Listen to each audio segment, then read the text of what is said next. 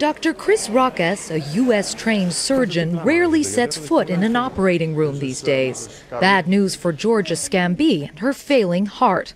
She is in serious risk for developing a fatal heart attack at this point.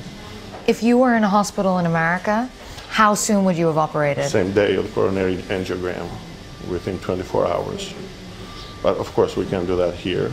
But 1 week later, you're still waiting for the right equipment. 1 week later, yes. Greece's healthcare system has always been inefficient, but now healthcare spending is down by 25%. Drugs are in short supply, paychecks have been cut by a third, and the hospital can no longer purchase the equipment it needs, all part of an austerity deal that Greeks have come to hate. The crisis has actually made a tough situation tougher. It never really was at a point where we worked well. But now we have serious shortages of essential materials. The emergency room was overflowing with patients who can no longer afford private doctors. But these are the lucky ones who still have their government-sponsored health insurance. In Greece, if you're unemployed for over a year, or if you owe the government money in taxes, even an unpaid parking ticket, you can lose your health care coverage.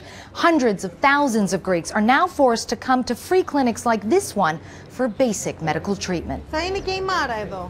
The free clinics are often run by charities that usually deal with refugee emergencies. Now they're taking in patients like Anna Sideropoulou, who lost her insurance when her business went bust. I believe that people would die in the streets, she said, if it weren't for clinics like this one. Has it yet become a life or death situation? I'm certain that it has. I can't pinpoint at one or two patients in this hospital who were actually harmed by this situation, but you believe that patients may have died as a result of the... Yes, maybe not at this hospital, but somewhere in the country, I'm sure that patients may have died as a result of this crisis. Clarissa is in Athens tonight. And Clarissa, with the election on Sunday, at one level, it's a contest between those who would throw austerity overboard and those who would keep it. I wonder if you can tell which way the wind is blowing.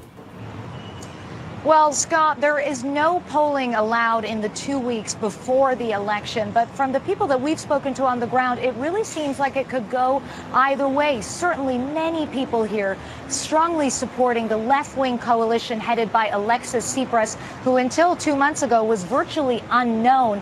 They want an end to austerity. They want an end to corruption in the government. But many people here also feel the reverse. They believe that the risk of being asked to leave the Eurozone is simply too great for Greece to take, and that they need to stick to that agreed bailout. We'll know more by Monday. Clarissa, thanks very much.